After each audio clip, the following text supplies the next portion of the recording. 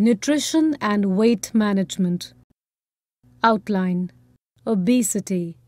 Obesity, physiological changes. Dietary therapy for obesity. The nutritional care process. Nutritional care plan. Nutritional management of obesity.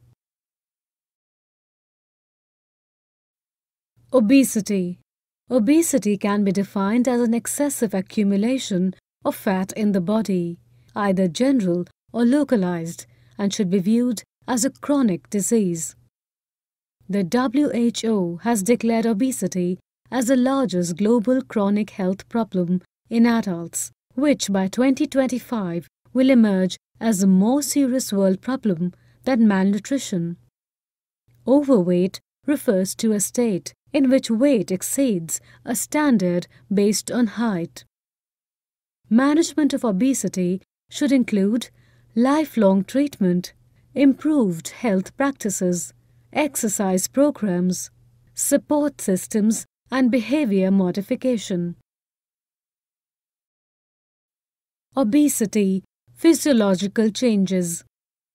Contributors to the increase in obesity, the role of genetic neurobiological factors. The big two environmental factors are said to be 1. Unending overnutrition related to ubiquitous abundance of low-cost or high-calorie foods. 2. Increasingly sedentary occupations and immobilizing technologies, including computers, automobiles, television, and elevators that decrease caloric expenditure. Evidence is mounting that these two factors, a toxic environment and genetic influences, are not mutually exclusive contributors to obesity. Dietary therapy for obesity. The surge in common human obesity is solely a behavioral and environmental problem and should therefore be treated by behavioral and dietary therapy. Behavior modifications include eating a moderately low-fat, high-carbohydrate diet, consistent self-monitoring of body weight, food intake and physical activity, eating breakfast every day, very high levels of physical activity equivalent to 60 minutes per day. Nutritional care plan. Implementing the nutritional care plan. Meal planning. Determining energy needs. Evaluate nutritional care. Documentation of care. Continuing care. Goals of nutrition therapy. To maintain near normal blood glucose levels by balancing food intake with insulin or oral medication and physical activity levels.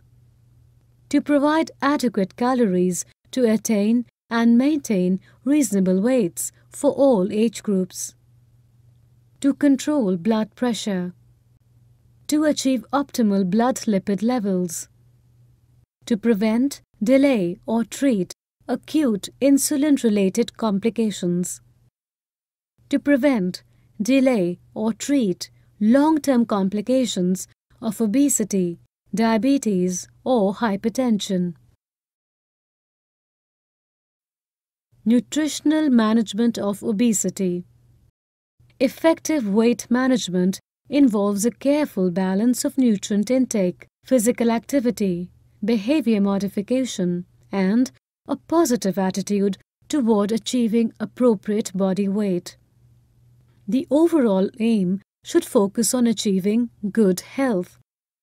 During weight loss, approximately 20 kilocalories per kilogram, 10 kilocalories per lb of current weight is needed to spare lean body tissue while losing fat. A weight loss of 0.5 to 1 kilogram, 1 to 2 ounces per week is usually recommended.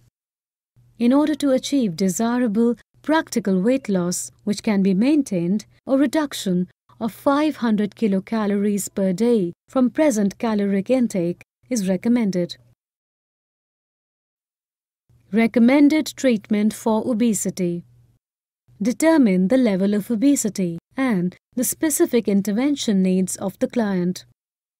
Set realistic goals. Assist the client to set his or her own short, medium, and long-term goals. A realistic goal is loss of 5 to 10% of initial body weight at a rate of 0.5 to 1 kilograms, 1 to 2 ounces per week. Distribute calories over approximately 6 meals for the day, including snacks, to prevent overeating. Provide adequate fluids to aid excretion, at least 8 glasses of water per day. If there is fluid retention, decrease sodium intake. Decrease the intake of high-caloric food, such as fats, 9 kilocalories per gram, and alcohol, 7 kilocalories per gram. Caloric intake less than 1200 kilocalories will require strict clinical supervision.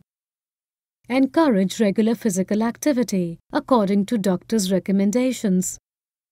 Closely monitor obese persons who quit smoking. Encourage the client to participate in a support group and facilitate family involvement. Encourage client to record fluid intake daily to be able to verify reduction of calories through fluid. Thank you. The nutritional care process. Proper nutritional care is integral to the successful management of obesity, diabetes, and hypertension. Compliance with the nutrition and meal planning principles, however, remains one of the most challenging aspects of care. Nutrition assessment. An important first step in initiating nutritional care is evaluating the nutrition status of the individual.